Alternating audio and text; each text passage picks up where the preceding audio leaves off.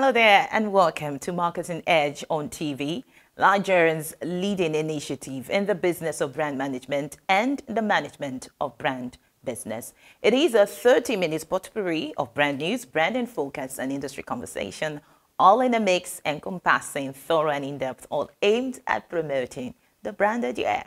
I'm Ogalia Bikele Mafuru. It's insightful, it's exciting, it's enriching. It's Marketing Edge on TV, a half-hour TV show on the business of brand management and the management of brand business. Marketing Edge on TV is a potpourri of juicy and exclusive industry news on brands, advertising, media, PR, brand in focus, industry conversation, and the entire gamut of integrated marketing communications business. It's a business show with glamour and grandeur. We serve you hot and sizzling with all ingredients in the mix. Marketing Edge on TV, promoting the brand ideal. Good to have you back. First on Marketing Edge on TV is brand news, where we bring you the latest happenings and occurrences around brands and in the field of marketing, advertising, and communication in Nigeria and around the world.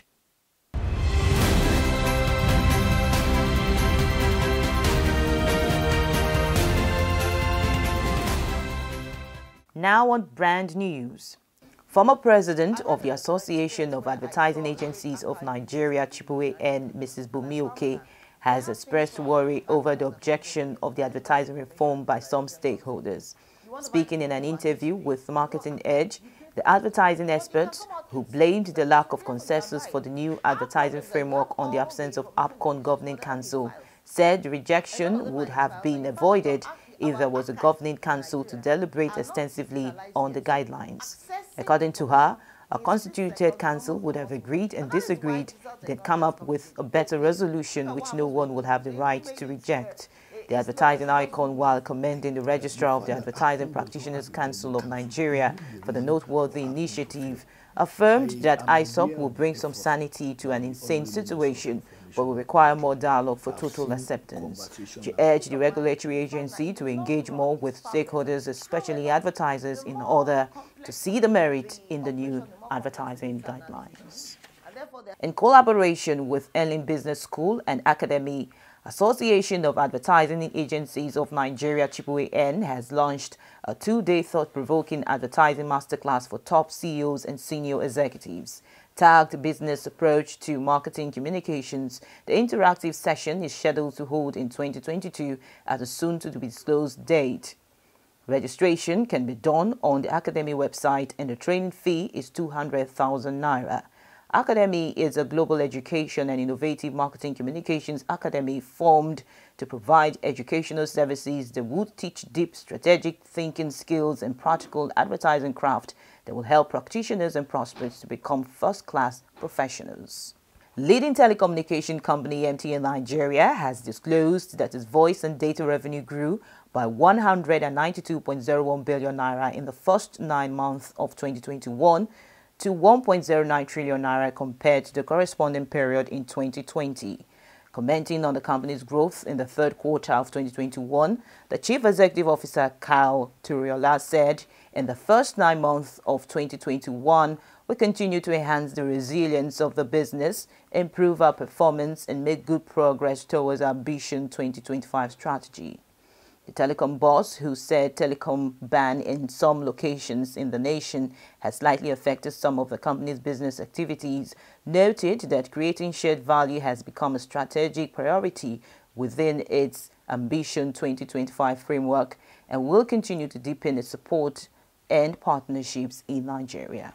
Unilever Nigeria PLC, leading fast-moving consumer goods FMCG company, has disclosed a turnover of 58.7 billion naira in the third quarter of 2021 as against 44.7 billion naira in the corresponding period of 2020. The company made this disclosure in a statement on its unaudited interim report for the period ended September 30th, 2021. According to the statement, the company recorded a gross profit of 15.9 billion naira in the period under review, up 61% from the 9.9 billion naira reported for same period of 2020. Unilever reported a profit after tax of 1.08 billion naira in third quarter 2021, compared with a loss after tax of 2.6 billion naira reported for the corresponding period in 2020. Following a 7-month competitive pitch, which involved some of the world's biggest agencies, including Group M, Dentsu, and Avas Media, Facebook has announced Publicis Group's Spark Foundry as its global media buying and planning agency. The $750 million global media account was put up for review in March. The pitch, which included media buying and planning across Facebook's entire portfolio, Instagram, Facebook, WhatsApp, and Messenger, was managed by ID Combs. According to Facebook, Spark Foundry will hereon handle all its media planning and buying, strategic thought leadership, media innovation, cross-channel approaches, tools, tech, and operations. Well, that was brand news. Next is Branding Focus after this break.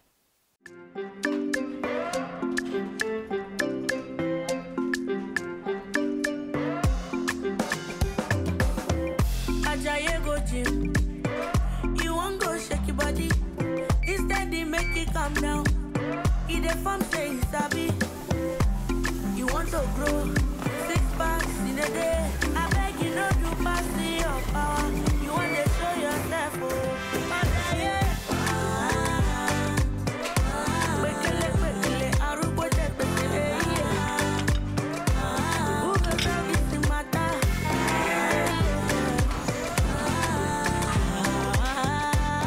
Whatever your size, find it with the new Airtel data plans.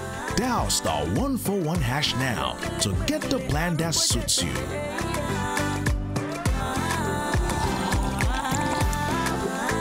Airtel, the smartphone network.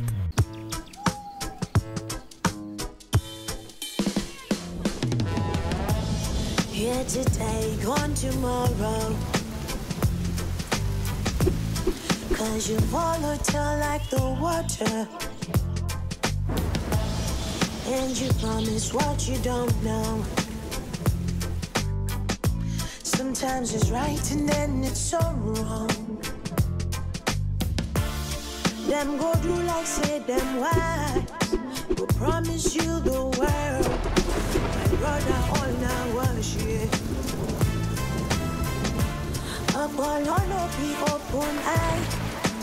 I see no be water, khaki no be letter.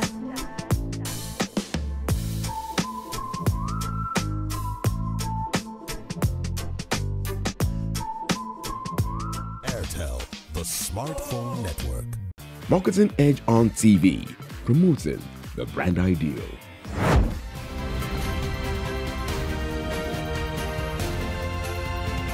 Now on Branding Focus. Majority of COVID-19 pandemic restrictions has been lifted across the world, and audiences have returned to outside spaces. After spending months indoors and consuming in-home digital media at a colossal scale, the reopening of hospitality and event venues is bringing back eyeballs to public spaces. So naturally, advertisers and agencies' confidence in out-of-home OOH ad buying will follow, especially digital out-of-home DOH, which has been undergoing an innovative programmatic field transformation while the world was stuck indoors. Advertisers accustomed to the one-on-one targeting possibilities of digital channels are always keen to improve the relevance of creative messaging and engagement with audiences at optimal times of the day or week that reflects the different needs and mindset of a given consumer. Typically, static ads have inherent limits to dynamic personalization, meaning ads can't be easily customized based on consumers' context. Advertisers and agencies are therefore eager for greater agility and customization to maximize the impact of their campaigns. For traditional OOH, industry research and environmental context are the primary elements of ad targeting, giving media buyers an estimation of where outdoor audiences might be on a regular basis. However, in an interconnected ecosystem, advertisers and agencies require a view of how campaigns perform across all channels, which is increasingly challenging for non-digital inventory such as traditional OOH. In response to these expectations, programmatic capabilities for DOOH advertising have emerged to balance the benefits of digital with unmistakable impact of outdoor advertising. Being able to deploy ads at optimal times means they can be aligned with not only peak audience movement, but real-world conditions as well. Programmatic technologies can collate movement and location data sources such as aggregated consented mobile IDs, first-party IDs, and third-party audience to inform ad targeting.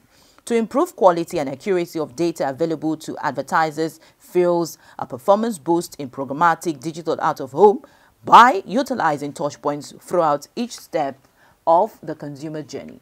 However, when it comes to devising omni-channel digital strategies, PDOOH delivers a distinctive, powerful overall media performance boost through a premium effect that amplifies the impact of search, social, and mobile enabled by the field optimization of budgets between PDOOH and other online programmatic channels. With a clearer picture of audience movement, programmatic allows for greater movement capabilities and quantifies the effectiveness of PDOOH locations. Advertisers therefore gain comprehensive insights into ad exposure, which in turn continuously feed into better planning and buying to drive campaign objectives. By bringing together a number of data sources and providing a better understanding of audiences, PDOOH helps advertisers reach their target segments in the best time and place. Well, that was Branding Focus. Next is Industry Conversation, where we interact with distinguished personalities who have been at the forefront of strategic positioning and promotion of brands. Well, last week we started a conversation with the lead consultant of Astel Integrated Marketing Limited, Mrs. Dolokbel Medebem. This week we will be continuing on that conversation after this break. Mr. Kaku like to Kaku. Every day must do Kaku. Yeah, if you want me go Kaku. If you want me go Kaku. Every time he like to reason. Even free things he go bad easy. Chloe is there for you in every season. You don't have to over easy.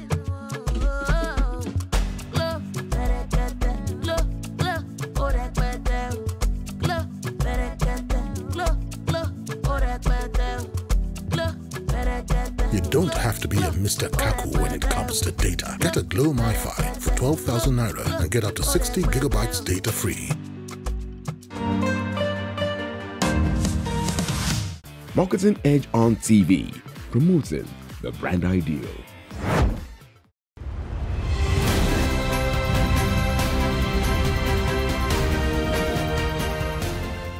So we're talking about experiential marketing. Would you say that it is harder compared to other, aspects of marketing? I don't know about that. I don't know. I don't know. It's something that I've done this since 2000, the year 2000. So that's 21 years. Mm-hmm. It's something personally I enjoy doing, any form, any aspect. I mean, any aspect of experiential marketing. You will find me down there doing something. So I enjoy it. I will not say it's hard for me, but because I'm wondering, what I'm wondering is what you mean by harder, actually. Let me say more challenging. Would you describe it as such? Well, yes, somehow, maybe more challenging, if that's the word. Okay. Challenging in terms of, again, going back to value. Mm-hmm. Because if you look at it within the Marcoms industry, advertising, everybody knows and understands.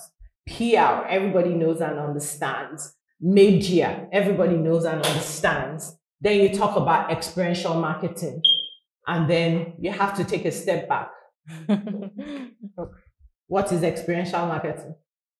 So how you get what I'm saying? Yes, so maybe that makes it a bit more challenging, because then you first of all, it still goes back to that value, because first and foremost, having understood what it is that you are offering to the client, and haven't let your client also understand the value that you're giving to them, then you don't have to start scrambling or stumbling to understand or to explain what you're offering. I don't know if you get what I'm saying. Okay. So yes, if you look at it that way, it could be said to be a bit more challenging than all the others. But hey, we move. Okay. What would you say is your company's competitive edge? So part of it was, like I said, we partner with our clients. It's not a master servant relationship. It's partnership. We come in believing that, I mean, it's not like this is your money, this is your spend. We go out of our way to ensure that we're not Red Cross, right? But then at the end of the day, it's not all about money. So we go out of our way to ensure our brand lives, so to say. The team is young and everybody's passionate about what they do. And they are always, always ready to offer above and beyond. You understand? And at the end of the day, regardless of whatever it is, I believe that we're professionals. And we try as much as possible to do the best within the space that we're in. So how is your agency positioned in the marketplace? So right now we're a small agency. I mean, we're not gonna lie about that. We're a small agency. We're growing. The agency is 3 years old. 2018. We started full operations in 2019, and I believe that we're growing.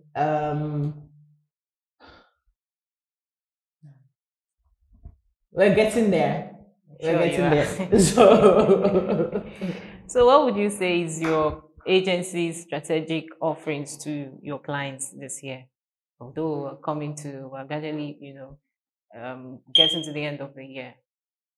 So this year, strangely, we've pretty much done more of, in terms of just digital with our clients, because then one of the things that we're finding every day is that most times a lot of clients are coming in from the point of view of, look, I can't start thinking of, and that's where I talked about collaborations earlier. Okay. I mean, if my client comes to me and says, I want to get this done, I want to get that done, I'm not going to start saying, no, we don't do that. No, we don't do that. I mean, immediately we start to think, so who are the partners that we have that do that? And we have quite a number of partners. So in terms of that, we've tried to position ourselves in such a way that regardless of whatever it is, the opportunities, as long as it's within the marketing communication space, if it's something that we're unable to achieve, of course, whether or not we like it, we have partners that are positioned on various levels to deliver. So for us, our strategic offering essentially is, regardless, we're here to deliver. We create experiences and we deliver. So regardless of what it is, as long as it's marketing communication, we're there.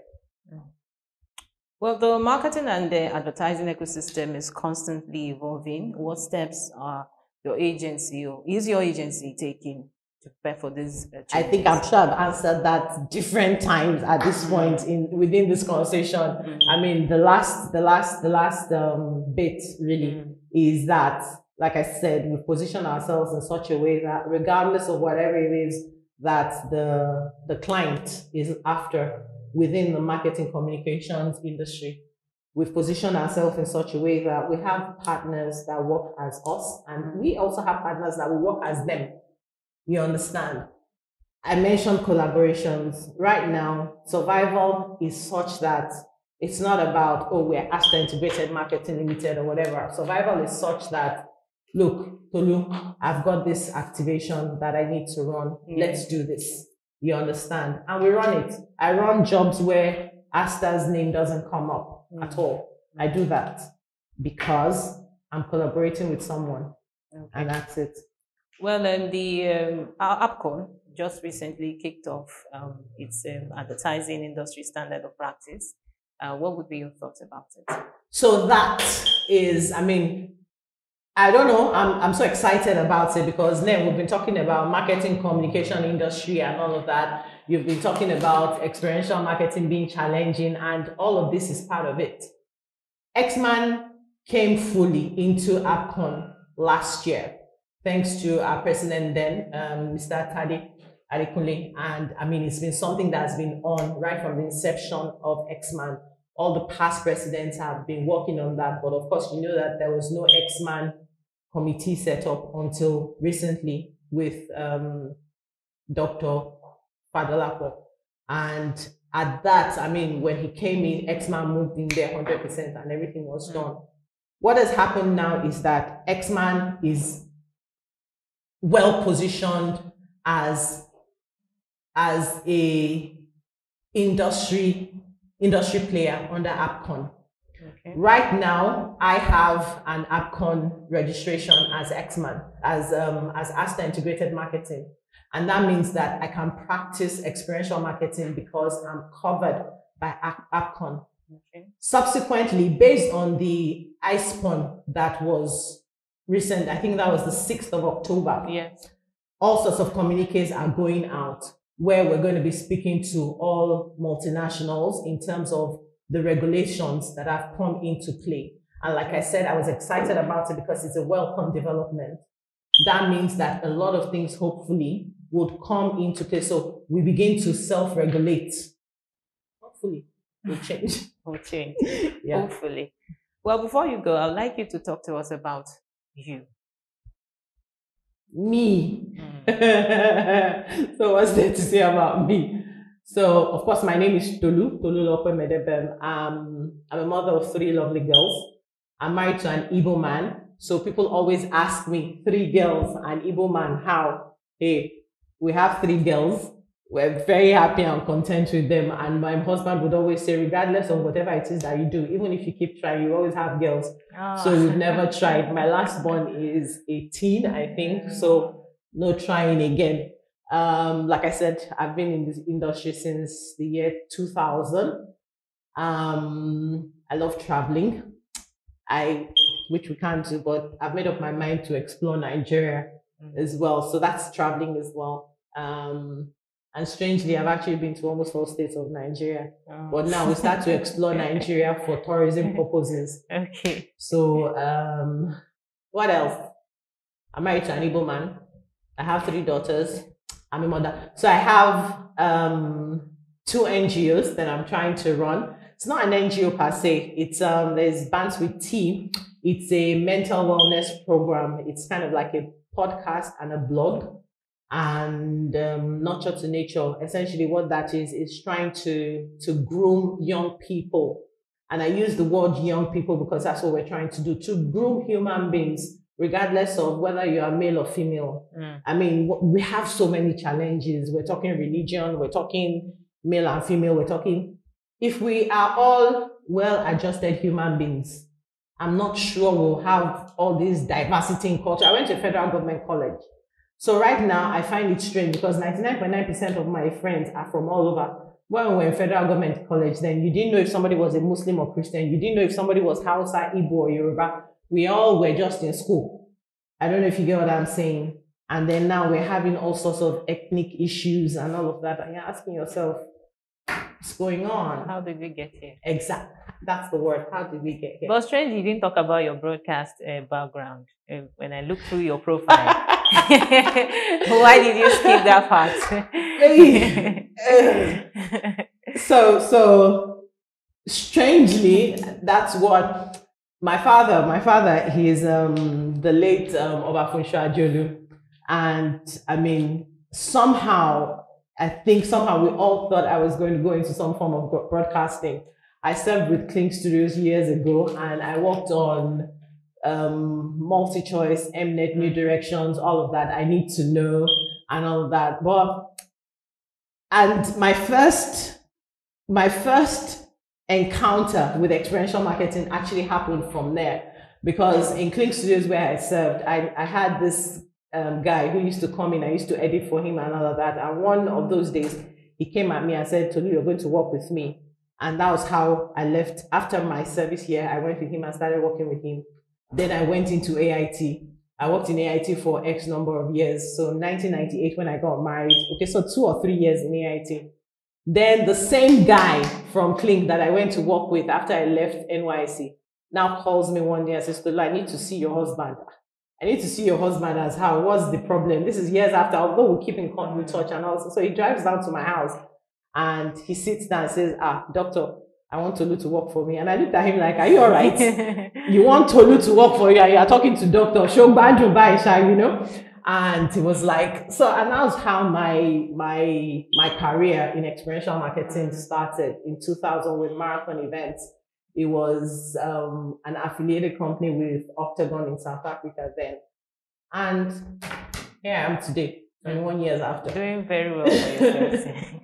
I must say thank you for having this time out with us on Industry Conversation. Thank you so much. It was a very interesting one. I hope it was. And I hope it made sense. Hope we have more opportunities to I look forward to it, actually. It's insightful. It's exciting. It's enriching. It's Marketing Edge on TV, a half-hour TV show on the business of brand management and the management of brand business. Marketing Edge on TV is a potpourri of juicy and exclusive industry news on brands, advertising, media, PR, brand and focus, industry conversation, and the entire gamut of integrated marketing communications business. It's a business show with glamour and grandeur. We serve you hot and sizzling with all ingredients in the mix. Marketing Edge on TV, promoting the brand ideal. Well, that's much we can take on Marketing Edge on TV. Do well to join us again for another interesting time of the program, same time next week. I'm Ogalia Bikele Maferu. Bye for now.